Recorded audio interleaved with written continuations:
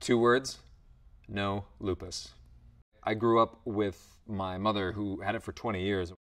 I knew kind of what it was to live with on a daily basis.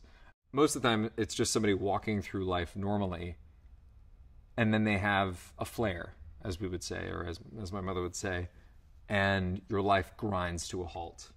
You're either bedridden, you're hospitalized.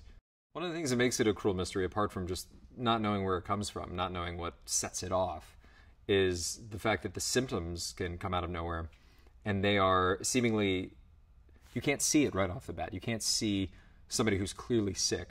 That is one of the cruel aspects of it, is there sometimes people don't believe you.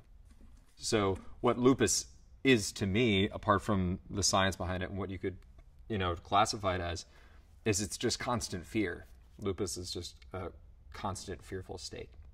I remember going to a Lupus Foundation event a little while ago and hearing various scientists and doctors speak about feeling that we are in the ballpark of a cure and of prevention. It seems that we're just on the brink. Everybody that I've talked to says, like, there's something. We just know it's there. And so, yeah, I think we will end the cruel mystery within my lifetime. To the fans that really show up to every race, support every drive, like every tweet that I have about lupus, I just thank you. I thank you so much. This is one of the things that's nearest and dearest to my heart, and the fact that people continually care and continually show up. It's life-changing for me. So thank you. To learn how you can help, go to lupus.org/know. And I challenge you to know lupus.